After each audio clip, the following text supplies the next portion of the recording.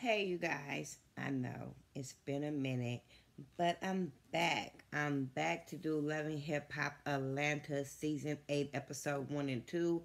This is going to be a short review. It's not going to be a full review because I'm still kind of trying to figure out if I want to review Loving Hip Hop again. I will do a video of why I have been not really been on YouTube like that, but that's gonna be a separate video because it ain't got nothing to do with Loving Hip Hop.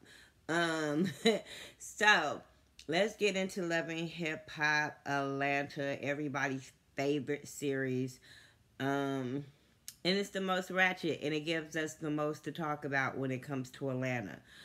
Stevie J and Faith. I'm just going by characters on the show, people on the show. I'm not going by what started, but we do know Stevie J kind of started the show with him being married to Faith. You know, it's so hard to watch people when they be in Vegas, knowing that I live here, and I'm like, where you going, Stevie? Because just because you driving on the strip don't mean you staying on the strip. I'm just saying, because when he went to go see Faith, looking like an Airbnb house to me. And then I'm like, y'all was at the Soul Train Awards, and that's on at the Orleans, and that's not on the strip. So I'm just saying. Stop he riding around in a Rolls Royce, and I'm sitting there like, it ain't yours. I know it ain't yours. It ain't Faith's either. I'm just waiting on the fallout. I'm just waiting on the fallout on social media between them two, so we can really know the real. Because I still feel like it's a publicity stunt. I don't give a fuck if they've been married for a few months, a year, however how long they've been married, whatever. I still side eye they whole marriage or whatever, and her making him a better man, and da. If she was making him a better man, his baby mamas wouldn't be complaining that he don't see his kids. That's one. Because he's not fucking everybody else, do not make him a better fucking man. A better man is your baby mama's not worrying about you not coming to see your kids. And I'm not just talking about fucking Mimi, because Jocelyn was complaining about the same goddamn thing and still complaining. I'm just saying. But so yeah, they married, they happy. She went to she got the Lady of Soul Awards. Let me tell y'all, I live here. I get invited to the Soul Train Awards every year that I've been living here. Still ain't been, because I don't know. It just ain't, okay. Whatever. They be honoring the wrong people to me. But okay. Mimi's storyline is she got shot at. Ty is in Israel. Stevie moved to LA, so she mad that she ain't the main bitch on the bus right now, and it's not all about her. Cause you know, first he was a good dad, now he's a sorry ass dad. I'll be over her when she's not running Stevie's life or knowing every little detail of Stevie's life. She got attitude. Cause she was like, he just uprooted and moved to LA and yada yada yada, and I'm sitting there like, what the fuck was he doing in Atlanta? I mean, I know he got a kid there, but he got a kid every fucking where. Anyway, she irritates me. Mimi really irritates me. This whole shooting, I side eye. It might have happened. I didn't hear about it. I don't know if the Shade Room ever posted. It must have been something going on that week that was way more popping than Mimi, because I don't remember hearing about this, but I still side-eye it, because she said a dude was sitting in her car, and I'm sitting there like, bitch, you don't lock your car, because it was at night. You don't lock your car at night when you go in the house? Like, how did he get in your car? Then it looked like the bullet hole was in the back of the car, and I'm sitting there like, but I thought you said he was sitting in the car, and then he shot when he saw you and all that type. I don't know. I'm confused. But you heard her call 911. Then you seen her the next day meet up with Erica Dixon, Carly Red, and I think it was Rashida. She met up with them to tell them what happened. That's gonna be her storyline. She met up with Carly. Carly went to go see her at the house or whatever and told her she can go stay with her, but she really don't want to. But you know, you gotta lend your friend a hand to come stay with you just to be a friend, but you really don't want them to stay with you. type shit. So, okay. I didn't care. I didn't care about Carly being engaged to this dude and their whole relationship. I didn't care. And there's no shade to Carly. It's just that I need to get some more episodes in to judge this relationship, because you always have a relationship. So I don't want to go in on this dude. I don't want to go in on Carly. Just because, like I said, it happens every season, and we don't really know if it's real yet. Who else? Spice. She's a whole fucking idiot. I didn't like her last season. I don't think I'm gonna like her this season. She's a fucking idiot that doesn't listen. She doesn't fucking listen. Because when she sat down, okay, she's had a performance at a club. She said she's doing smaller clubs now because she got to try to get her name out there, which is smart. I don't like when big ass artists come over here and think they just gonna automatically be popping. And so yeah, it is stair steps to come from over there to over here. So to see her gaining her fan base at a smaller venue is cool. Tokyo and her is cool again. Tokyo came to support her at her show, was dancing on stage with her. They went and sat down. Then we get introduced to Vine. Vine was on another reality show, if you don't know. I remember they tried to link him with Candy from Sweet Addictions. Like, no, that is not my husband, because we both live in Atlanta. No. But, yeah. Well, Vine was telling her, I was like, bitch, are you not listening? Because all he said was, we need to do something with your image. He didn't say, bitch, change your whole skin. He didn't do none of that. Bitch, he probably saying your blue hair is whack. Ain't nobody gonna be following that bullshit. And your clothes is fucked up and too little. So maybe that's what he was talking about. You took it way left. Then I hate when you have these stupid, idiot ass friends to co-sign bullshit and get you walking into straight to a wall, because Tokyo was talking to you and I'm like, then she'll say, yeah, because these record labels be trying to get me to lose 100 pounds. Bitch, maybe you need to. And that's not no shade to big people. Bitch, maybe because of the health reasons. Maybe you need to. I'm just saying, because you always seem fucking tired. Like, she gets on my I used to like Tokyo until she came on Love and Hip Hop.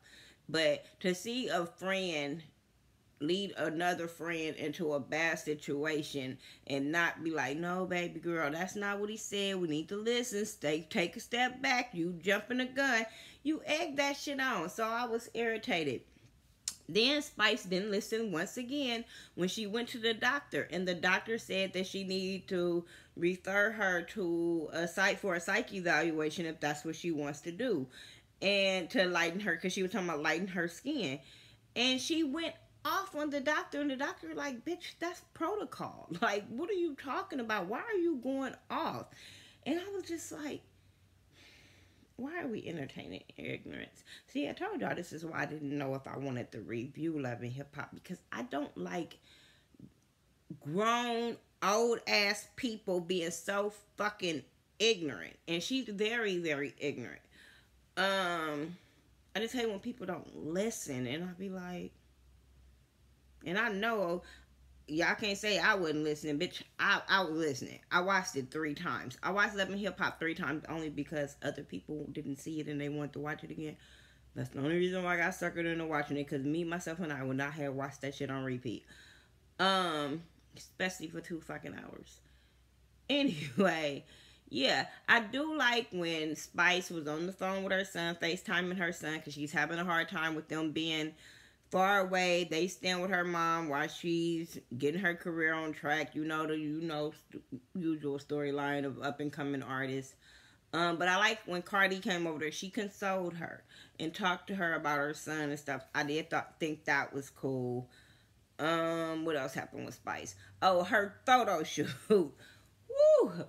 Them bitches looked at her like, what? Huh?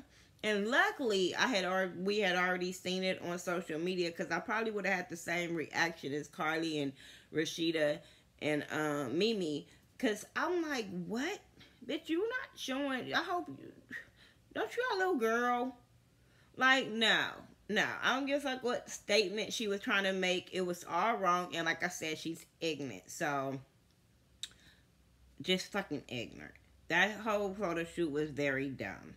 And like I said, y'all over there asking her questions and telling her don't do it. But y'all should have been friends and just walked out and said, bitch, I'm going to be a part of this bullshit. You ain't going to have me a part of this motherfucking storyline. Hell to the no. So, what else I want to talk?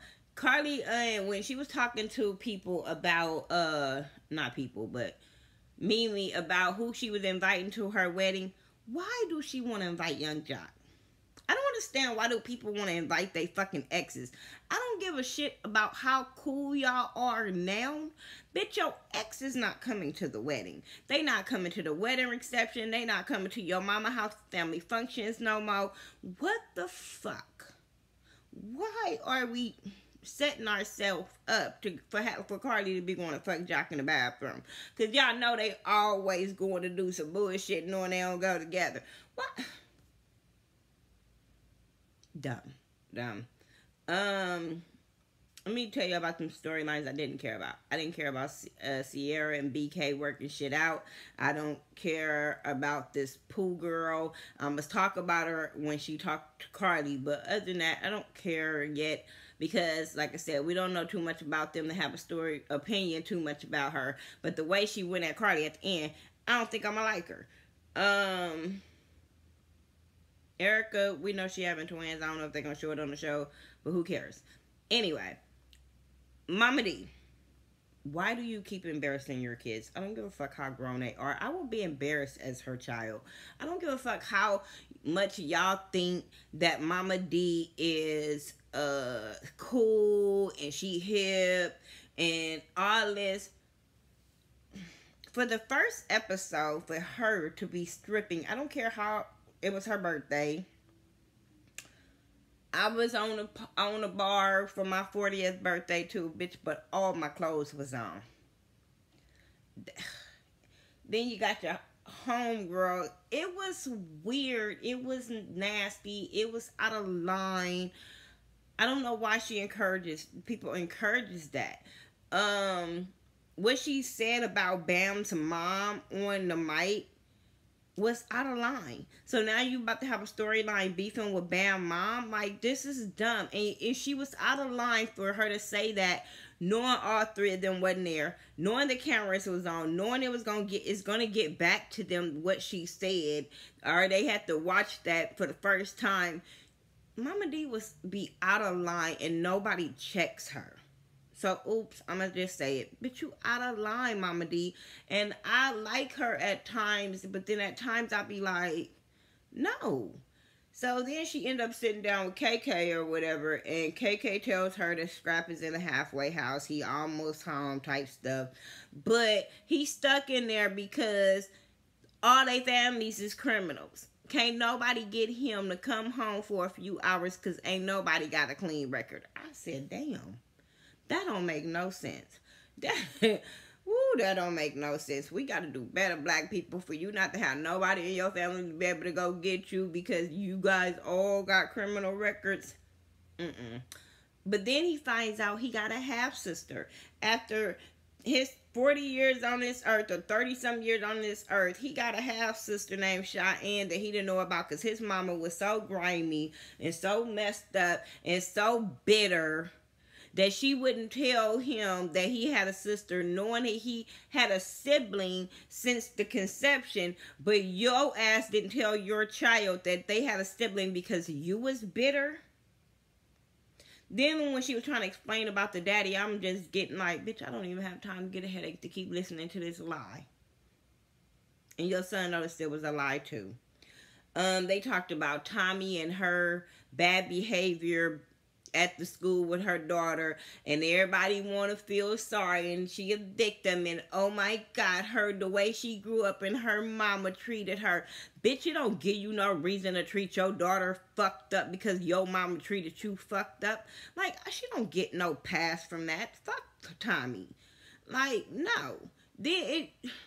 She thinks rules don't apply to her. until she gets in trouble. Then you want to make these punk ass statements. Oh, I'm so sorry, I hurt my fans. But you keep doing the same shit. No, you don't go to court drunk.